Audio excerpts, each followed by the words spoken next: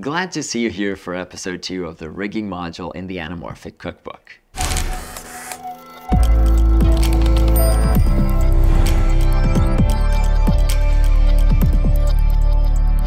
In the previous episode, we talked about the keystone effect and the advantages of locking alignment to a rail-mounted system. We'll start today by talking about lens jackets, then switch over to quick release systems, and finish up with faster lens swaps. Jackets, formerly known as FMJs or front metal jackets, were introduced by Rapido Technology as a way to unify the look of your rig for a more professional looking setup. They come in various lengths and fit the most popular adapters. They also feature male front threads, which are more often than not absent in vintage adapters, and bridge the connection between anamorphic and variable diopter focusing solution. Since a jacket cuts off access to the adapter's focus ring, set it to optimal infinity before locking it in. The same applies to alignment. It is much harder to align an adapter once it's inside of a jacket. Just like we discussed for taking lenses in the last episode, you must push the front of your anamorphic as close as possible to the rear of your variable diopter. This influences coverage greatly. Always aim for a jacket that is an exact fit for your anamorphic and doesn't have much of a lip around the front. If your variable diopter requires a different front thread diameter, confirm that such adapter ring doesn't act as a spacer. As an example, let's say I'm using this SLR Magic rangefinder as my variable diopter at the front of the system. This focuser has 77mm male threads, and adding a step ring from 72 to 77mm, for example, already increases the gap between the front of my anamorphic and the rear of the variable diopter. Since we're working to unify the look and functionality of the rig, we might as well look at what that means for our taking lens. Rapido offers the RMJ or rear metal jacket, which pairs with Rapido's clamps. The downside is they add a fair amount of weight, have fiddly installation process, and most importantly, are compatible with only a limited selection of taking lenses. They rely on sliding both parts together, anamorphic to taking lens, and screwing them with threads. I already expressed my disliking for screwing parts that need to be frequently adjusted, so that's the last job for me.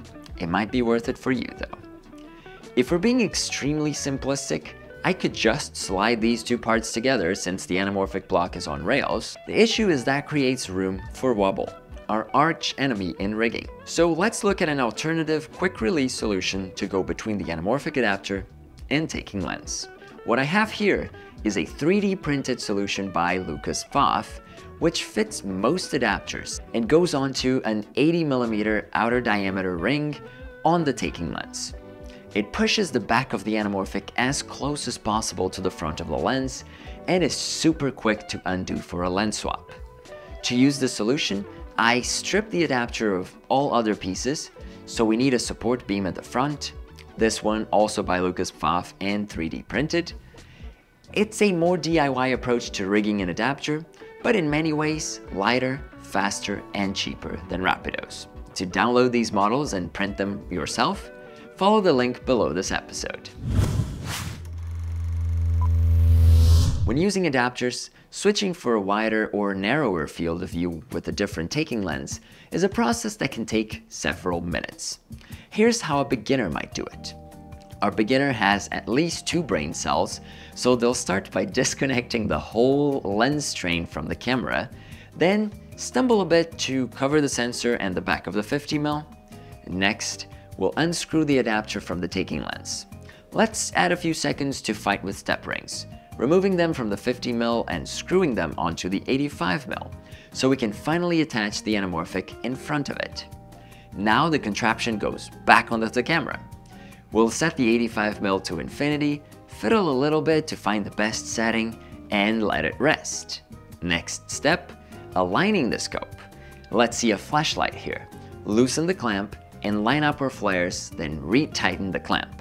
Last, since our 85mm is bigger than our 50mm, we adjust the position of the follow focus so it connects with the variable diopter, which slid forward.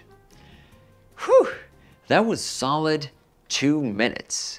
This, on set, means one of two things. You're either going to avoid lens changes like the plague, or you're going to waste a lot of other people's time while they wait for a lens change. This whole thing can take even longer if alignment is a bit tricky or your adapter doesn't flare easily. Now, here's how an experienced user might rig anticipating lens changes. First of all, we'll have the adapter and clamp mounted directly to the rails using a quick release system or a donut to connect the taking lens and the scope. The first step is to undo the quick release, then slide the scope forward on the rails. Notice that even though we're mounted on rails, the supports aren't locked to the rail position. Next, we release the 50mm from the camera and bring in the 85mm, which already has its own quick release ring on the front and it's taped to infinity focus. Prep is an important setup of your project. That's when you tune all of your taking lenses to the best focus performance and lock them. If you're using your taking lenses separately from the anamorphic block, at least have marks for ideal focus. They can be just tape marks. And quickly move to that when using the scope.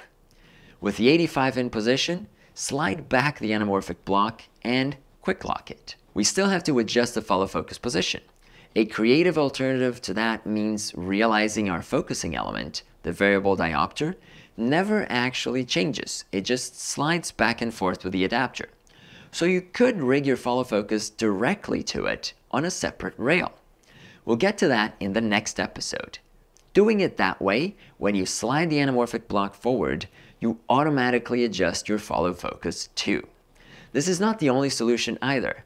Oliver Kember from Cine Saga, for example, prefers to pop the camera itself out of the rig for a quick lens swap. The approach I outlined here is a shortcut.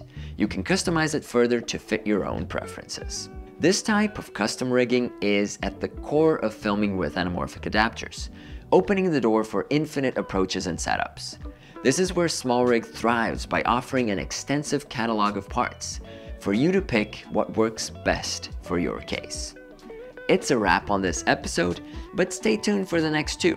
There, I'll go over all the various accessories that make a rig for any occasion, looking into wireless video, follow focus options, external power from V-Lock or Sony NPF batteries, cable management, and matte boxes pros, cons, and effects.